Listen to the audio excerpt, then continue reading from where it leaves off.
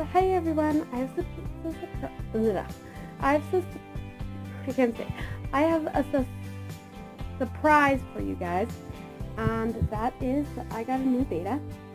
So I found them at Petco for $4.99, and I really wanted an opal beta because they're white and they're so pretty, but they're like $20, so I didn't really want to pay that much for a fish.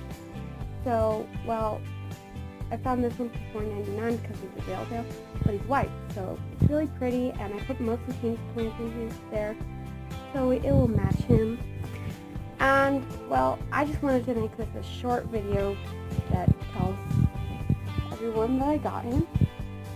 Another thing, don't just buy a pet without having any supplies or any knowledge of that pet. You need to do your research first. But since I already knew about betas, and I already had Pink and a whole setup, and I've been thinking about getting a beta for a while, even though I wasn't planning to do it today, I left it a beta. So, yeah. Thanks for watching.